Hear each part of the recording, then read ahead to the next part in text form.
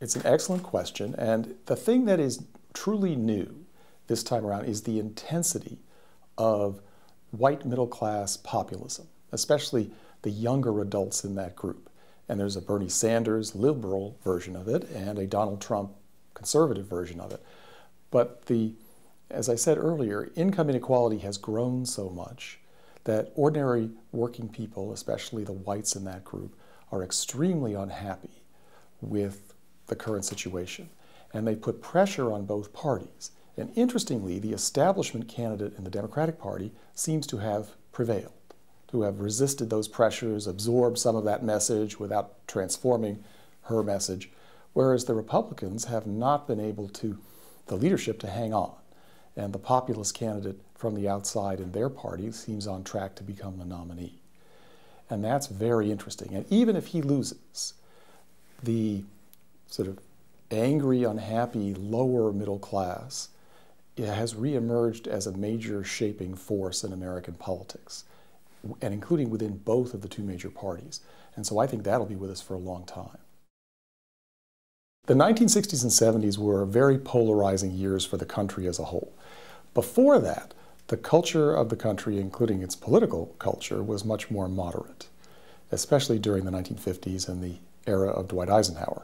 And so in that earlier period, Ohio fit perfectly. It didn't mean that we produced necessarily a president, but more moderate presidents of both the moderate conservative or moderate liberal variety were appealing to Ohioans.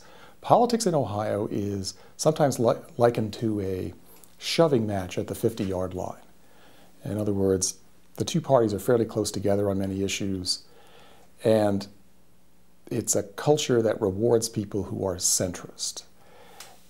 Other parts of the country, the Sun Belt, California, New York, are places where being either strongly liberal or strongly conservative helps you more. And so at the moment, for an Ohio politician such as Governor Kasich to be elected president, it's a bit of a struggle because he comes out of this moderate Midwestern political culture, and yet when he travels to other parts of the country, not everyone thinks in the same way. The problem with a brokered convention in the modern television era is that it's supposed to present to the country an appealing vision of the party, an image of the party as ready to be in charge. And if there's a brokered convention, it could be very disorderly and conflict-ridden, and it would make for interesting television in one way, but the overall message would be probably the not ready for prime time players. And the advent of television really matters here. In other words, until there was television, conventions could do a lot, people there could argue a lot, and most people in the audience, radio audience, would not necessarily know that.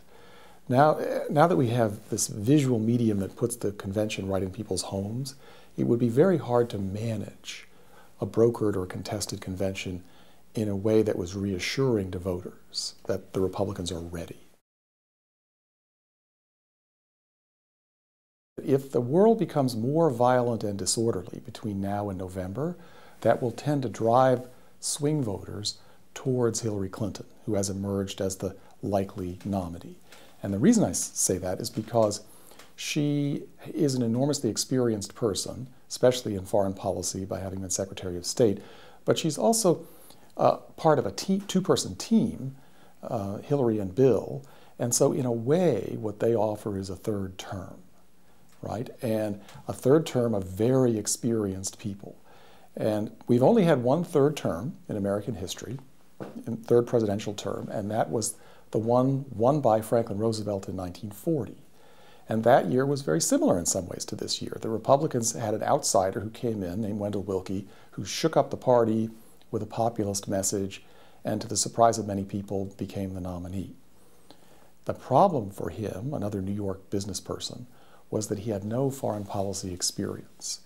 And as German armies advanced in 1940, and then as the German Air Force began bombing England, it became clear that war in Europe was going to get bigger and messier. And that drove independent voters, swing voters, toward Franklin Roosevelt, because the idea of having a true novice as commander-in-chief as of January 20th, 1941 just didn't make sense to swing voters. Baby boomers are a very large group, about a quarter of the population, in excess of 75 million people, and varied. But in general, they tend to have grown up in an America that had more economic opportunities for them. And many of them have pensions that younger people will begin paying as boomers retire, in other words, contributing to the Social Security Trust Fund, that sort of thing. So the view from millennials is that in some ways, baby boomers have had it easier. And millennials, to be fair, they're working, but they're often underemployed or underpaid, not paid enough, given what things cost nowadays, to get started on marrying, buying a house, having a family. Even what they drink. In other words, very inexpensive beer is back in again. And it's not just because millennials are populous in terms of their style, it's because high-end beer is too expensive. The same might be said of razor blades. Razor blades are way better than they used to be in terms of the quality of the blades. They're also way more expensive. So I know plenty of millennial college students who wear beards, not just because they think it looks sort of cool, but it saves money. They don't have to buy razor blades. And the bikes are the same. In other words, a lot of them ride bikes instead of drive cars, and then they quietly explain to me that the cost of a new car and insurance and so forth is way more than it used to be. So there is this 20-something and early 30-something cohort that they're employed, yes, but often they've borrowed a lot to go to college. They don't make enough yet to do what they would like to do in terms of joining the middle class and having kids and so on, and they're frustrated by that. And so there's a certain amount of tension between millennials and boomers. And boomers throw up their hands in the sense that, from their point of view, millennials are starting everything too late. They settle down too late. They buy a home too late. So in terms of trying to get their families going and build economic security, they move too slowly.